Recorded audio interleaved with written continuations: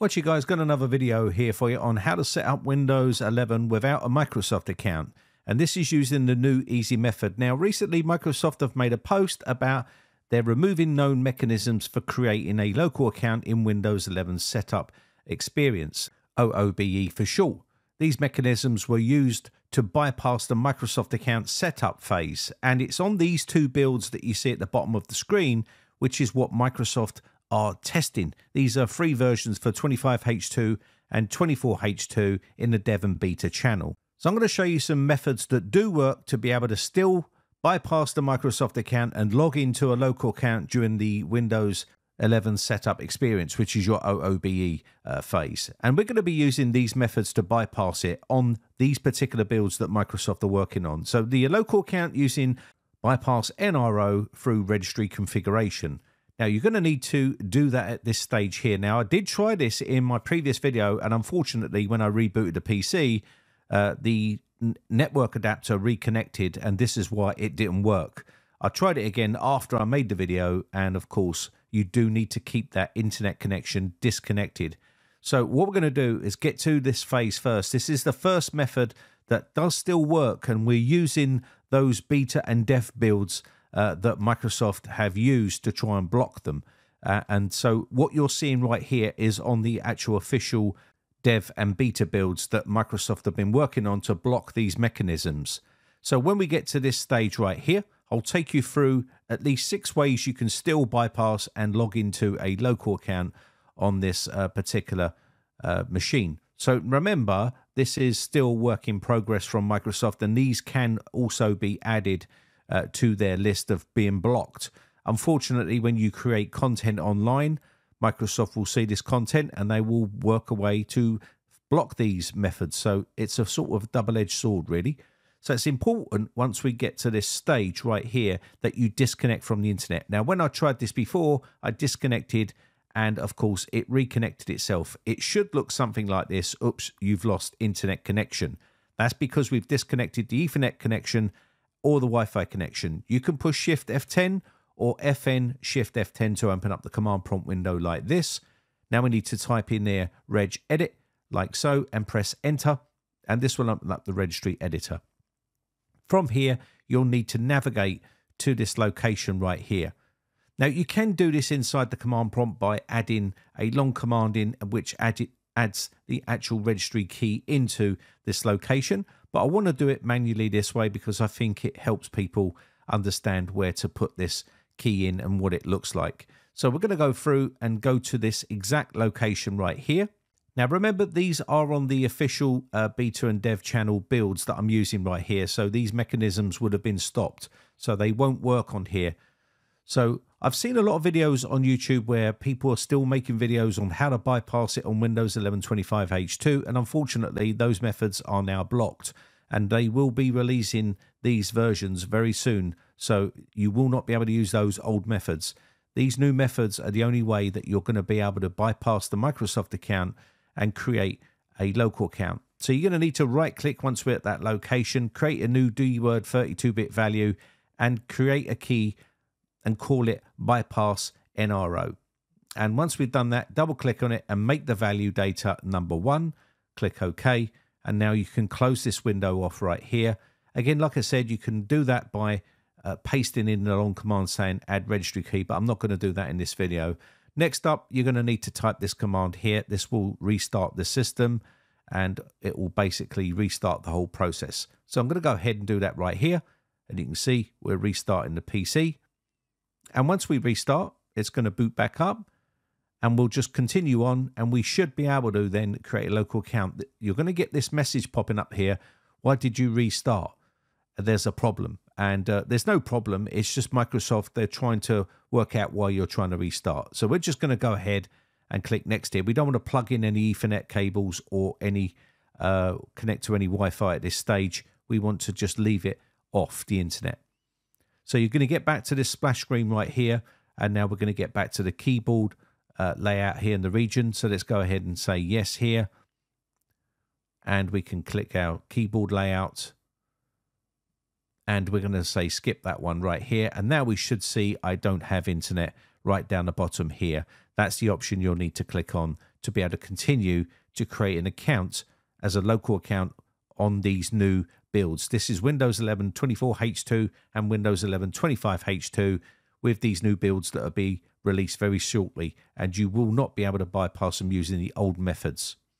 So now what you're going to need to do is come down and uncheck these, because obviously these are all to do with telemetry. Click accept and go through the installation process and start up your system. I'll quickly speed this process up, and there you are. We're at the desktop right here, and if we go into our settings panel here, and what we can do here is we go up to system and then about. This will tell us the build we're on, and you'll see that the build is the beta or dev build. Soon this build will be rolled out to the general public, and what will happen, those old mechanisms that used to work will not work. You can see this version is the 24H2 version. The build is the one that is being tried on, and again this is Windows 11 Home Edition. So this would be also the 25H2 version as well. They're doing it on that version. So 24H2 and 25H2. The builds, there's two builds which I talked about. That's one of the build numbers for 24H2. There's another build for 25H2, and both of those builds will be blocked. So that method will still work. Next is this one right here, using JavaScript function to configure OOBE. Now, I found this bypass way back 11 months ago from this guy called the Pineapple, and you can see he was showing you how to bypass it back then. And this is how long ago it was, and he didn't get much credit for this, but that was as far back as I found it 11 months ago. So to use the JavaScript function to configure OOBE, what we're going to need to do here is use 3 keys on our keyboard as a shortcut to open up the developer console. That's Control-Shift-J, and you should see something looking like this right here. Now you need to type out this command right here, and you can see it's using the ms-cxh://local only. Now, you used to be able to run that in command prompt and you'd be able to get the same window popping up, but it doesn't work in command prompt anymore. You have to do it inside the developer console like we're doing right here. And then when you press enter, and then you need to escape, so you can see it pop up on the screen. It's still grayed out because we're in developer console right here. And you would then need to press escape on the keyboard, and this will bring you back to the window so we can then edit it and put in our username that we want to use. So let's go ahead and do that right here. I'm going to press escape, and there we go. You're back into create a user for this PC. All you need to do right here now is create your user account, just like so, and click next. And now you can finish off your Windows setup OOBE experience right here, and this is going to go ahead and finish this off. Let me just speed this up, and of course you would just go through and set up Windows the same way you normally do. And when we go back into the settings panel here, and we can see we're on a local account, and if we go back into system and take a look down the bottom, we are using one of those beta or dev channel variants here. This is the 24H2 version, but there is a 25H2 version as well if you use the other operating system build number. So either way, it'll work on both of those. These are the ones that are having the mechanism blocked on them. So these two methods do work, and there is other methods you can do, and we'll go through those in this video as well. So let's move on to method number 3 here. And this one is always going to work. I don't think Microsoft will be able to physically stop this method. Unfortunately, you will need to have Windows 11 Pro or above to be able to use this method. Same thing for Windows 10 Pro and above to be able to use the domain join feature, which is inside Windows. And because this is used for work and schools, it's very unlikely that Microsoft are going to be able to stop this mechanism or remove it from the setup, because people in work and schools will need to set up for domain. So this is not going to happen. So set up for personal use is not what we're going to use here. We're going to set up for work and school, and we're going to go ahead and click next. You're going to get let's set things up for your work and school, and we're going to click domain join right here, and you can put in your user account right here, and you will then be on a local account. Now, the good thing about this is I don't think Microsoft will be able to ever stop this workaround, because obviously it's for work and schools, and they use this method quite a lot. Unfortunately, for people that are on Windows 11 Home or Windows 10 Home editions, that means they would have to upgrade their version to a Pro edition, which is pretty affordable. You can use cheap sites like I've shown in my videos who sponsor my videos. CD Key Sales will be able to get those keys for you at pretty cheap prices. Let's move on to method number 4, which is disabling the online account screens on OOBE. You notice a lot of this is all around OOBE, and that's because people use this features all the time, and Microsoft are going to find it hard to stop this. So let's get ready to do this one right here. When you're at the "Is this the right country for you?" press Shift F10 or Function Shift F10 if you're on a laptop to open up the command prompt right here.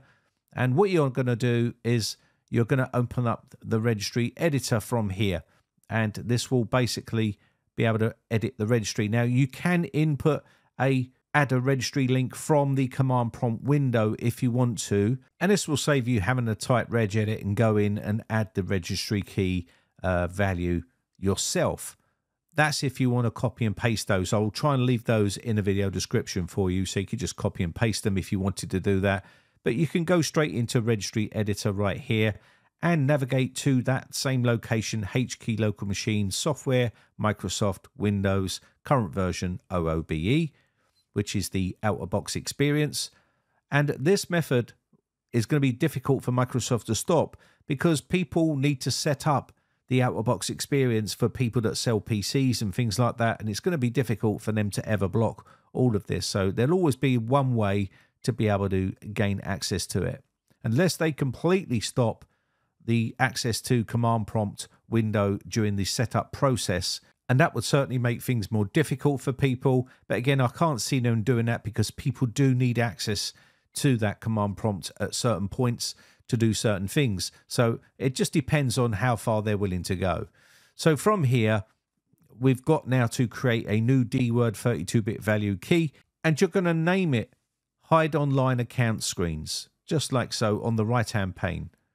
And once we right-click here, go New, D-word 32-bit value, just like so, and give it a name of what we just said, Hide Online Account Screens, inside here. And once you've got that key typed out, we're going to need to edit the value and give it a value of 1, like so. You don't need to be disconnected from the internet for this particular way. So we're going to click OK here.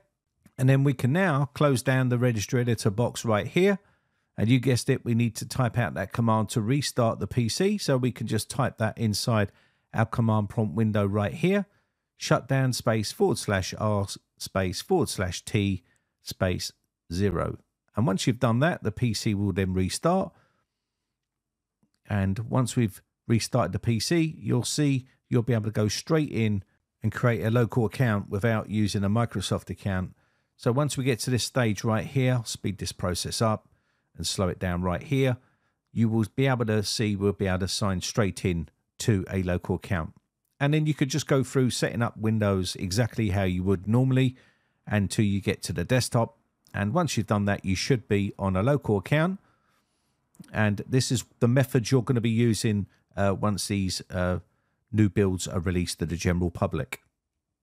Now remember, there was 2 build numbers. One of those is 24H2 and one of them is a 25H2 version. These mechanisms will be stopped on both of those builds and they will be rolled out to the general public. So whether you download a 24H2 version or a 25H2 version, you won't be able to use those old methods anymore. These new methods are the methods you're going to have to use if you want to go straight into a local account. Another question I see in my comments of my videos is, can you still use Rufus on these builds to be able to bypass the Microsoft account and go straight into a local account? And the short answer to that is yes, I've tried it, it works. You can just use Rufus to be able to bypass and be able to set up a local account. It's pretty straightforward. As you would open it up right here, you would download your ISO file from Microsoft. You would select your ISO file. In this case, we would go to this location right here. You can see that's the ISO with the build number on it. We would select that. And again, what you would do then is choose whether you want GPT or MBR, depending on whether you're on an old system or you're on a brand new computer. It would be GPT for Windows 11. And you would basically just click start. And now you can use the Windows user experience. You can go through and check mark what you want. If you want to disable BitLocker, disable the data collection, skip privacy questions, and set up your regional options here, same as the values of this user, and create a local account, and so on. You can go through and do this here. You can use this method also on unsupported hardware as well. So that option still works for those people that have really old hardware that want to continue to use that computer instead of switching to, say, Linux. Now, also another question I see in the comment section about these new ways of blocking, and that was the auto unattended .xml files. They still work. Microsoft will not be able to block these. These are part for business, and it's how you set the PC up. So if you want to go through sysprep or any of this stuff, they're not going to block any of these methods. These methods will always work, and these will also set up a local account for you, skip all the questions, and do all that good stuff. So if you want to go down this route and set up a auto unattended .xml file, I have made videos on how to do that. It's pretty straightforward. You can use sites like this to get all of your .xml files created, and there's plenty of them out there that are still available. They will look something like this, and again, you can use these, and this is basically an answer file which Windows during the setup phase will talk to and set all these settings for you, all unattended, and it still works on Windows 11, and it will continue to work for the foreseeable future, because I can't see Microsoft blocking this method. So if you're not into all of the faffing around, going into command prompt and doing all that sort of stuff, then you can either use the Rufus method or using the auto unattended XML files. All you need to do here is get your Rufus and create your bootable USB flash drive and just drop in your auto unattended XML file into your USB flash drive like this, or you can use it inside the ISO file itself and use Ventoy to boot up and install Windows that way. Let me know your thoughts in the comments section down below. My name has been Brian from briteccomputers.co.uk. Have a lovely weekend. Big shout out to my YouTube members. I appreciate the support, and I will see you on the Discord server or in the next video. Bye for now.